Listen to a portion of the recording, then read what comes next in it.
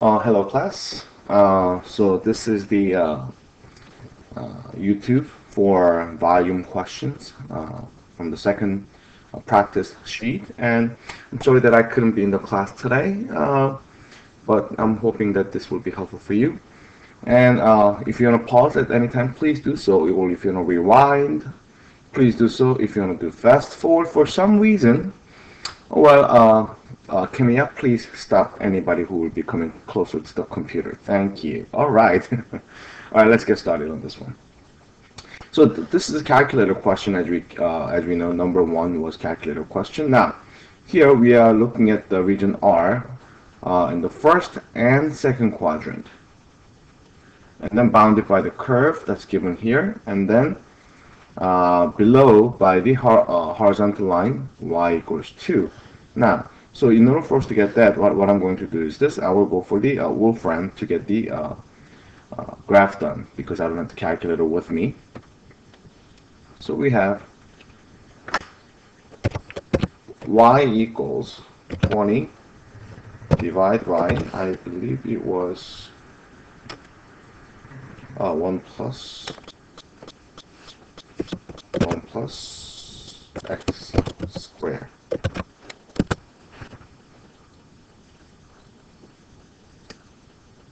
Alright, so we get to see the graph that looks something like this. Now, what I'm going to do is, let's see if I can copy the image and paste. Oh, there it goes. Look at that. Nice. Alright, so we have something like this. Now we have horizontal line by y equals 2, so we're going to have a line that goes somewhere around here. Alright, so we're looking at that region. Is region R. First, how do you find the area? We will be able to find the area by simply getting the integral. Now always upper one minus the lower one, so upper one will be 20 over 1 plus x squared minus lower one being the y equals 2 dx. Now, of course, we want to find out the intersection right here, where they will be intersecting. It looks like 3, positive and negative 3. Now, if you want able to see that intuitively from this expression, you could plug into the calculator, and then we'll realize that the lower bound would have been negative 3, and upper bound will be positive 3. All right, so what we have to do is just get this one, and then we will be able to get our answers. So what I'm going to do is integral of this whole expression minus 2 from negative 3 to 3.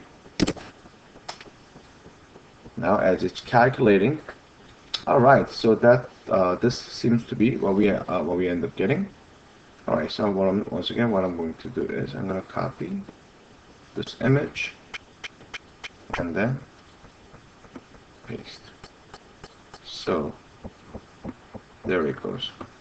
So about that value that we are looking at. Now, second one. Find the volume of the solid generated when R is rotated. Notice that there's a small section here underneath.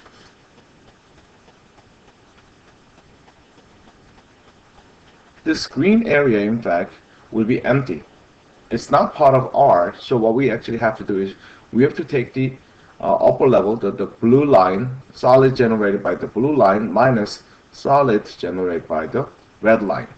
That's how we make the hollow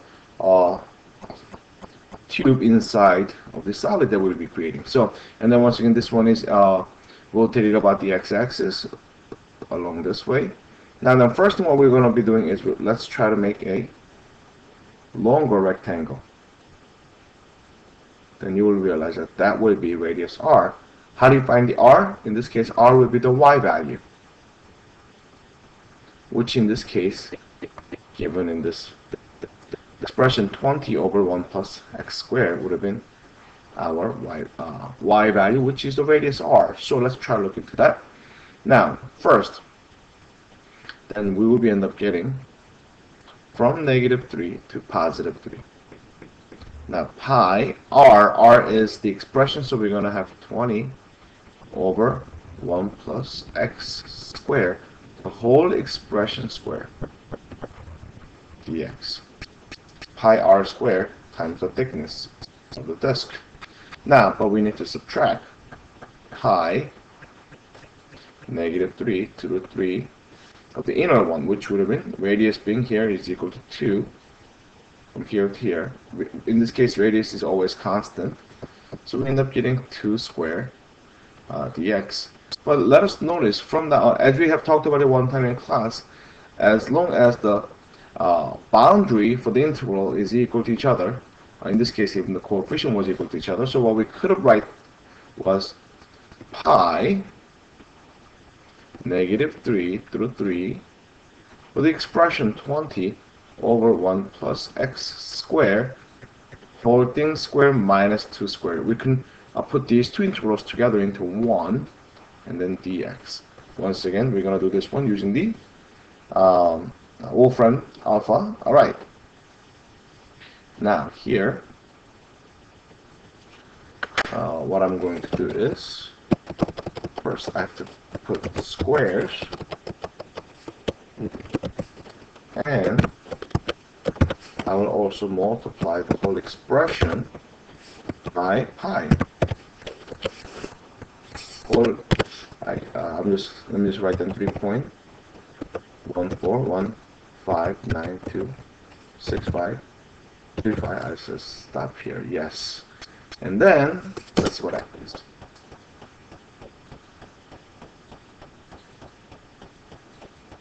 Right. So then we end up getting something like this. So I will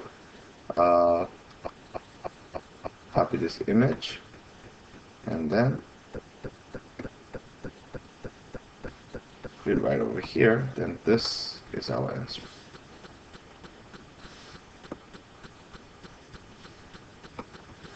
So our answer is about this value. Now, when I look back on the question, since there is no particular unit, so our numerical value would have been the perfectly fine. First answer was this one, and second answer was this one.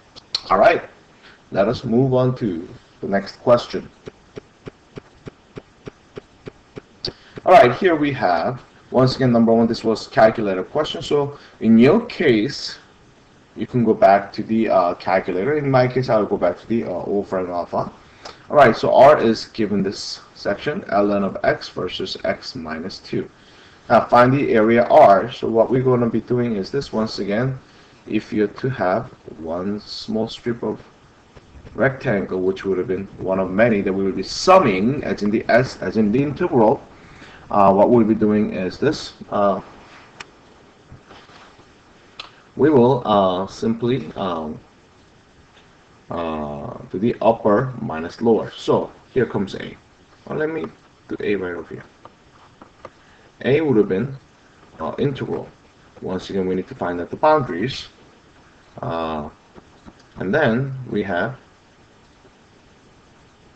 upper one is ln of x is curvy, so therefore that's upper ln of x minus, notice I put the parentheses, x minus 2. If you do not put the parentheses, we tend to make mistakes, just like how we used to 2-3 years ago, right? All right, so let me try to find out the intersections. So I'm going to go for here. Intersection between y equals x and y equals x minus 2, I believe. Yes, it was x minus 2.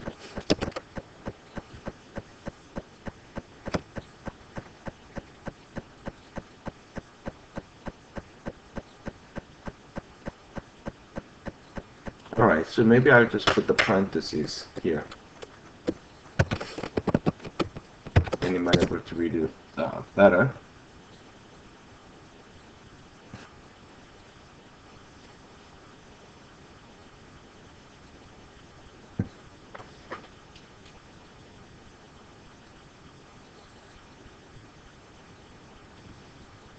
Or since somehow it's not reading it, so I'm just going to put it equal to each other. Okay, sorry about that.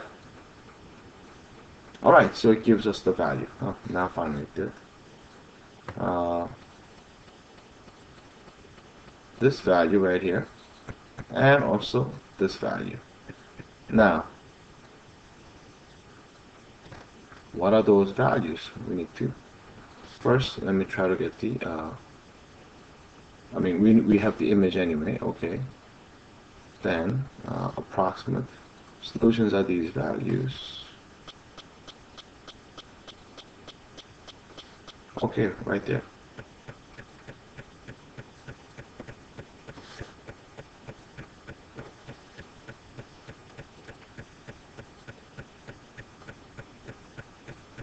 So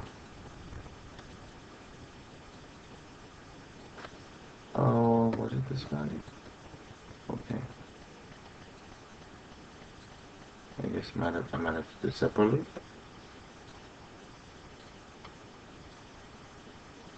Alright.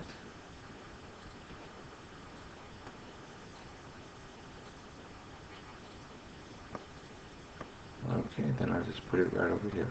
Right over here. So we end up getting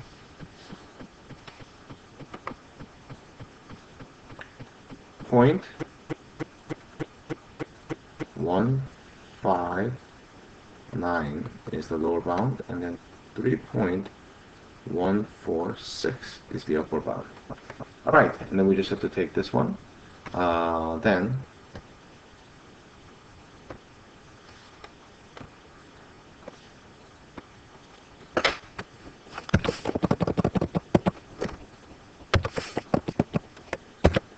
and we will get integral of this from .159 was it, I believe? Okay, to 3.146.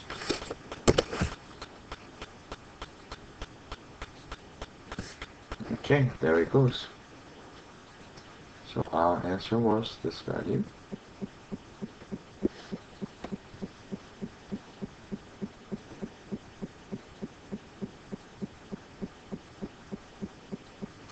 Alright, so our answer is right over there. So I'm just going to write it one more time.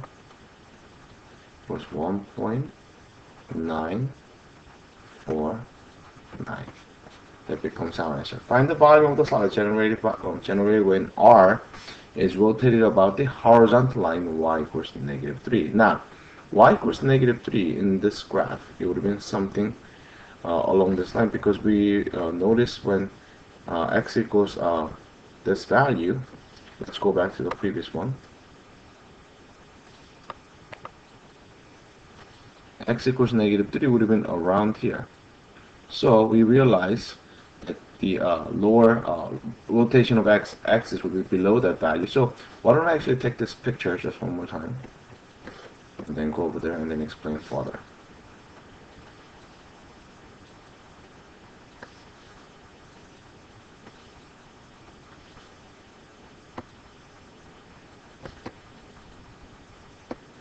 Alright, so we will have a line that goes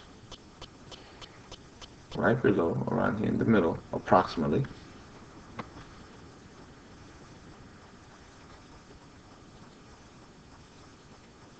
Alright, given that, then outer, same as before, what we have to do is we have to get the solid from here all the way down to here, created by the blue line, subtracting the solid that was generated by this purple line. So now, how are we going to get the volume that was generated by the blue line? Now, then radius would have been something like this from here to here. Notice. Because radius is always measured from the axis of rotation. So go all the way up there to down here. Now, then you will realize that what is this length? The length is once again upper one minus the lower one. That's how we find the difference in the y value. So then, for b, yes, we will be finding a pi, which goes from 0.159 to same as before, 3.146. Now, upper line here would have been equal to ln of x minus the lower one. Here was y equals -3. Now, this portion becomes the r radius, which we have drawn from here to all the way down here. Because that portion, the upper portion is the ln of x, then the bottom portion is subtracting by -3, which is like as if we are adding 3. Now, since that is equal to r, when we square them, that becomes the volume of the outer solid. Now, volume of the inner solid would be similarly x minus 2 was the purple line. Right here we see that minus -3 is the, once again, by the lower line. So second radius becomes this way from the purple line to below. Now, this one also has to be squared up in dx. If we can evaluate this one using the calculator, which we should, then we'll be able to get our answers. Now, I'm going to do that once again with the Wolfram. Here, then we have the integral of pi times plus 3, because it was minus -3, square minus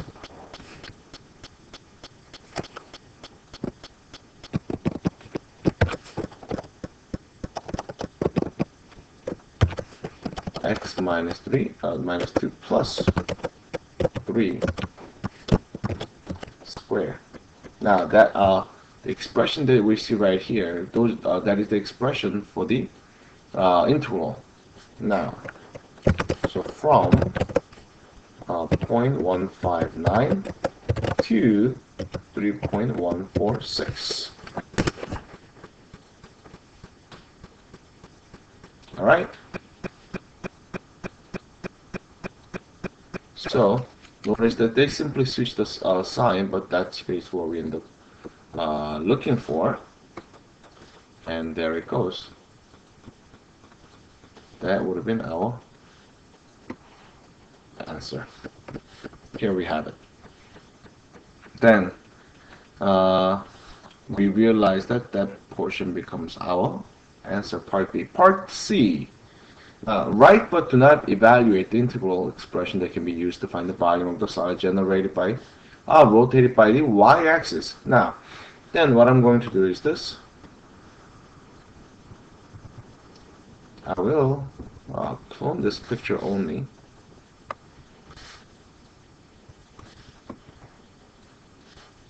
And blow it up a little bit more. Now we are looking at part C. Rotation of the axis is now y-axis. Then outer solid, the bigger solid now, is not determined by the blue line as you can see here, but rather it will be by the purple line from here all the way down to here. What is that? That is the length of the axis that was determined by the purple line. Now, this, since the purple line was expressed by y equals x minus 2, meaning it was solved for y, but now we need to convert this one in terms of x. What is then this becomes x equals y plus 2, because that is the x value and that is the radius. Now, how about the blue one? That will be the radius. Now then, once again, this blue line was y equals ln of x. That means what is x? X equals e to the y. And we will use this as a radius. Then now what are we going to do? Pi. We have to get the lower bound and upper bound. Now, we'll find out the lower bound and upper bound of it later using the Wolfram. But in this case, the outer solid was generated by the purple line, which means right here, y plus 2 square minus inner, which is e to the y. So e to the y square dy. Now, so I will use these values once again to find out for what value of y will they be equal to each other. So y plus 2 equals e to the y. When are they equal to each other? Now, approximate form. The lower boundary was negative. Copy image.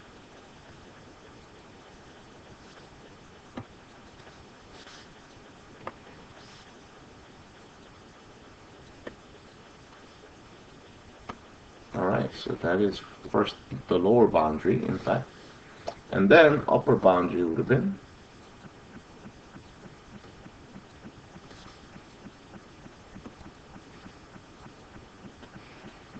the upper bound right there. So you can see that a little bit. Now, then, if you had to evaluate this one, what would have happened? So,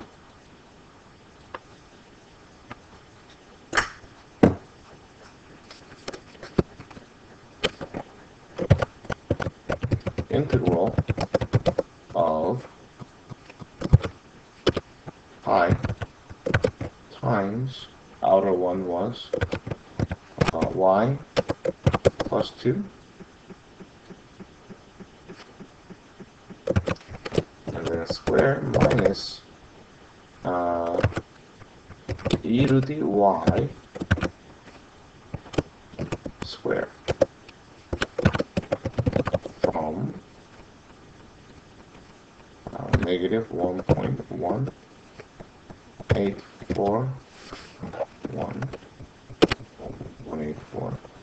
to 1.146.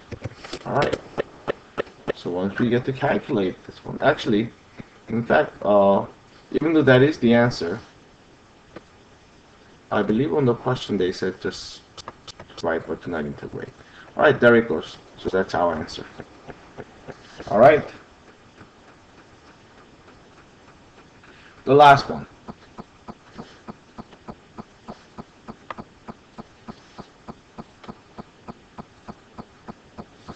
Alright, now, so first function is given this way, and then g of x is given the other way.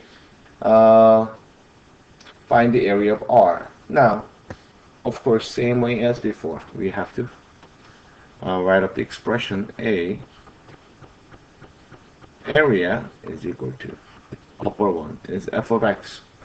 So 1 plus sine of 2x.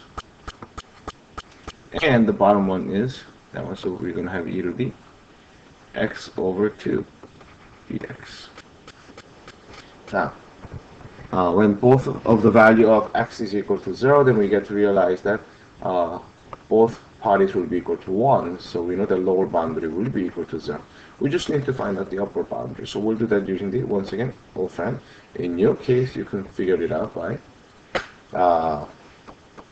graphing calculator. So we have 1 plus sine of 2x has to be somehow equal to e to the x over 2. I believe that was the expressions. Alright, so that seems to be right.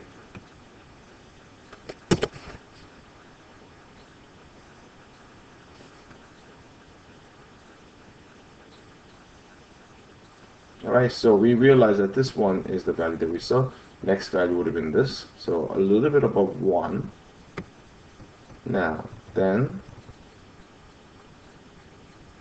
we are looking for a value that's a little bit greater than 1. I believe that's what we That's what we found. So therefore, applying this one over here.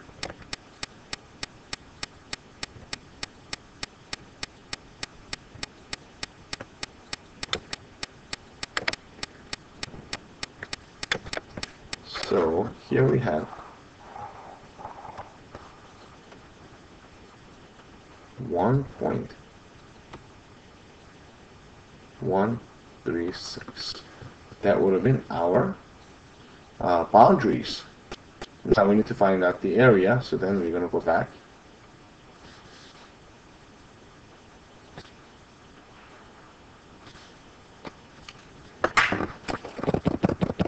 Instead of saying equal, we're going to subtract it, and then I'm looking for integral of this one from 0 to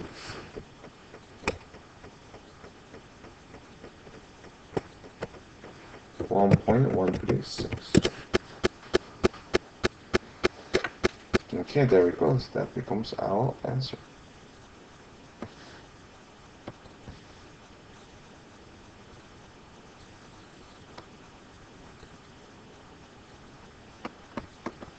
Alright, now number B, this one has to be rotated about the x-axis.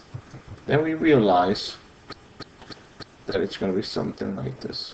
Now once again, just like before, we have to get the outer radius, which is long like this, and then inner radius would have been shorter, coming from the bottom of the area or section R. Now, then in order for us to solve B here, what we like to do is this pi, once again, same boundaries, 0 through 1.136. Now, the outer one is f of x, which basically means this one. 1 plus sine of 2x squared minus e to the x over 2 and something squared dx. Now, how are we going to get this? That is the value.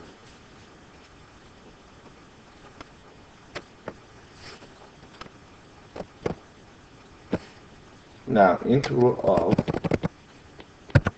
pi, first pi has to multiply, and then this one squared, and this expression also has to be squared, and I believe that seems to be okay now.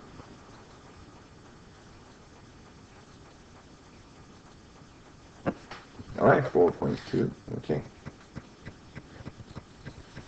Oops. And this seems to be our answer.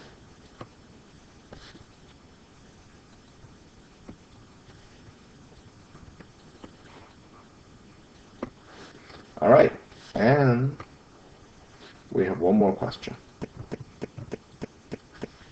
Alright, so here we have this expression is given.